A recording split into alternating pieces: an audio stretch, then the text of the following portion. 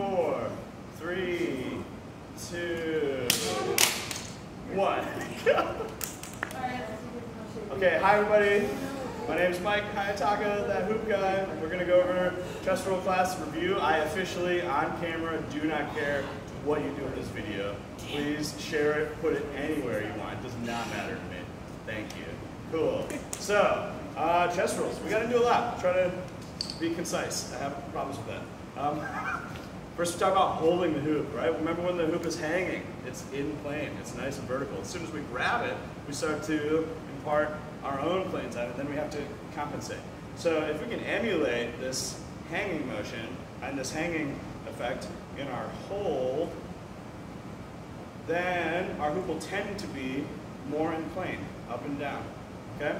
So you can do that how I just did it. You can hold it and then bring the bottom part of your palm, the pinky side of your palm, to the hoop, right? Don't bring the middle of your, right? You see the difference between here, here.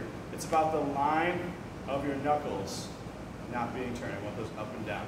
The other ways you can do it is you can hold your hand out in front of you, pull your hand back, bring your fingers forward, create this like zigzag shape in your arm, put the hoop against there, hook around with the finger.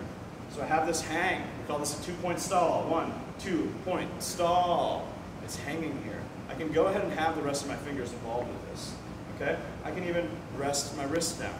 Just when most people do this, they tend to turn their hand. Remain in this orientation here.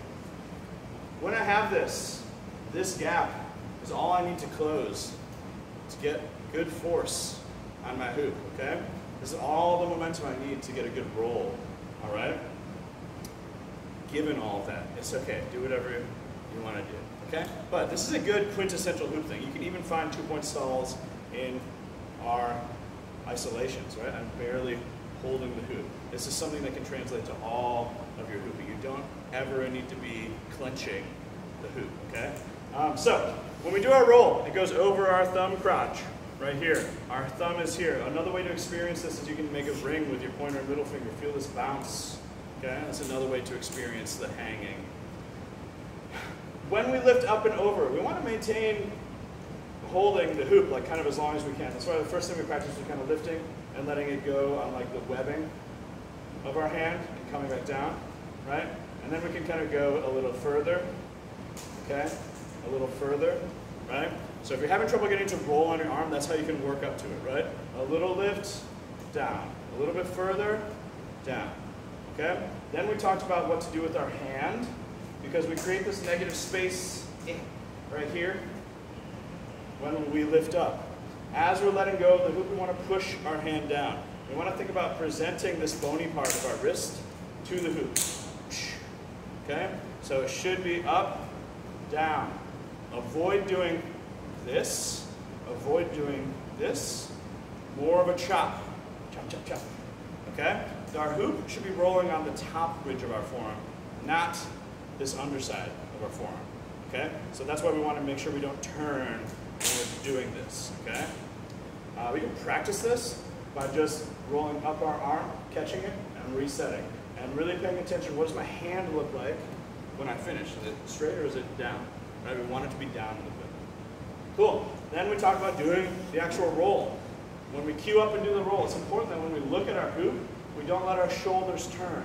So practice turning your head without your shoulders turning. The other thing is, almost everybody is here. And they need to be here. It's small, we're talking 5 or 10 degrees, but it makes a big difference. One way you can calibrate is by paying attention to this part of your body. Does the hoop roll on my shoulder or is it in front of my shoulder? If it's in front of my shoulder, I need to open my arm up a little bit more so it rolls on this part. As you're doing your roll, you want to get them nice and smooth. Really pay attention to this part of your body, okay? Cool. If we're going to lean back, go ahead and lean back a little bit if you want to. Especially if you have a bare polypro hoop that's slidey, that can really help if you lean back a little bit. Please just soften your knees, tuck your tailbone, and engage your abs so we're not holding ourselves with our back. Okay? Ideally, we don't need to lean back. That's my whole strategy. So instead of pushing my chin into the hoop by leaning back, what I do is I turn my face. So the side of my face is facing where the hoop is going to roll. I let the first edge of the hoop go past my cheek, follow it with my head, let the second edge of the hoop go by. You can also just wait for the whole hoop to go by before turning, but it is nice to get this little moment here. And I wish you had facial hair, some of you might. If you do, it's this amazing feeling. It brushes your little hairs on your chin. It's amazing. When you get it so close, it's really good. But you might feel it like whoosh by your chin. That's what you want, okay? And yeah, sometimes if you can avoid doing a waist bend, you can kind of do like a yoga rib cage bend to kind of take this angle and make it more horizontal, okay? A couple things, other things I saw in this workshop. Please avoid rolling the hoop uphill. Get your hand to shoulder height before we let go. I saw a lot of people doing that in this workshop, so try to be aware of that. It's going to reduce the number of variables for practicing, because you're never going to be predicting this angle exactly the same. We can have it nice and flat, much better. I'm now going to run quickly through the variations, okay? I don't remember all the ones I did, so if I missed one, call it out, okay? First one we did, back roll. Don't do weird stuff. We already practiced the roll. The only part that's different is here. So for me, what I do is I tell myself I'm doing a chest roll. I get ready. I don't even lean when I do a chest roll, but I lean back when I'm thinking about doing a chest roll. And then I go, psych, and I bring my head forward. Okay, and I look at my receiving arm. Just make sure, a lot of people, when they do that, this happens. We want to keep that here, okay? Yeah, so just don't change anything about your roll technique when you do that, except for moving your head forward a little bit. Then we did the arm lift as like a prerequisite move, the rolling and lifting, okay? When we go and lift, we want our elbow to be nice and straight. We want our fingers pointed towards the ground. We want to lift with our wrist so that we make a platform, a flat platform up here. And ideally, we want it to have a moment before we grab it, okay? If we roll too fast or lift it too slow, the hoop will continue going off. If we lift too fast, the hoop will not get all the way up there. Our goal is to equalize the lifting speed with the rolling speed so that the hoop rolls and loses momentum when we get to the top point here, okay? Then we did just kind of like, what is that a prerequisite for? We can do the continuous roll from there, okay? And the key is we lift up just like we were lifting. When we get here, we want to emulate that thing that happened in our arm on our hand. We don't want to get the hoop to come up together and kind of hit it, okay? We want to keep our wrist bent as long as possible before we get up there, and then it's a little flick.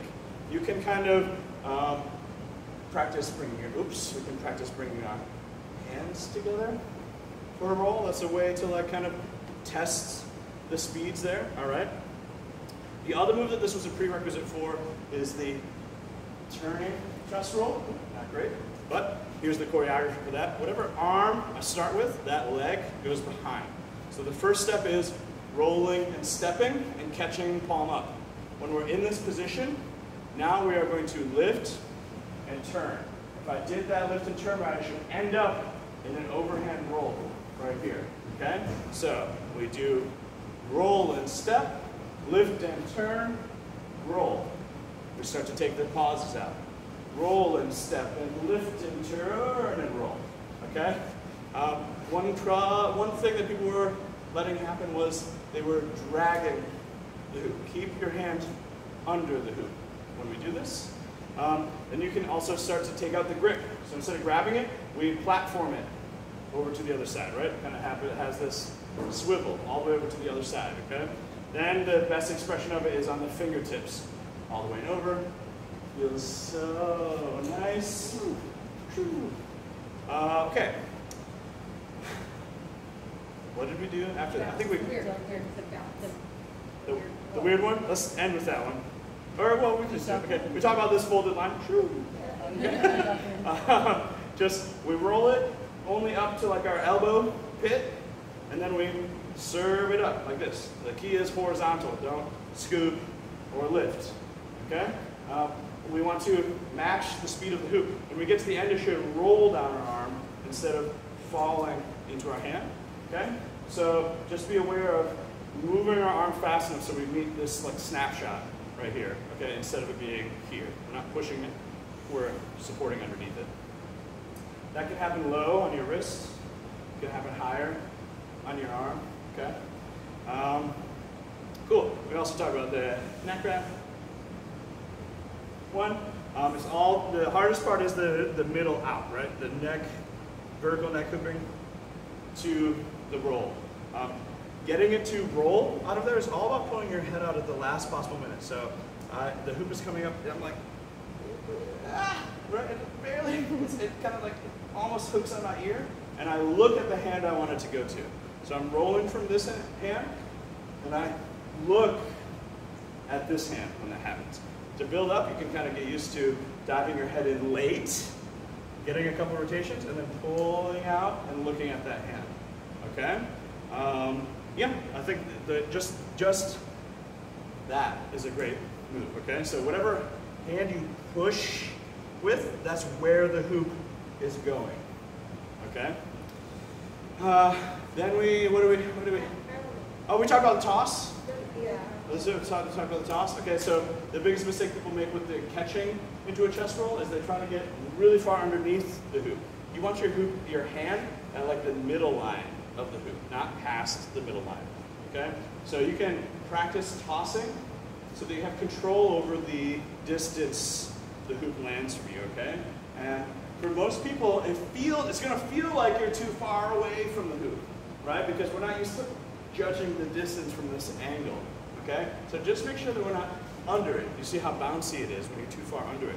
You want to stay further back from it than you think. Okay, just make a little ramp with your wrist here. Kind of just resist the pushing, the falling of the hoop when that happens. What else did we do? The neck wrap. I mean, we don't. Okay, yeah. The chest pop thingy. Oh wait, I think we did that one. You talking about this one? Yes. Yeah, that's with the neck wrap. It's just whatever hand you roll with, you step behind. It's just doing a barrel turn in a neck wrap. So just practicing this to here. Okay. And yeah, if you just practice this move, it's the same as that, just on your neck. Anything else that we did? I can't remember. We didn't even do C rolls. Sweet. Well, okay, thank you everybody. I appreciate it. Yeah. Thank you.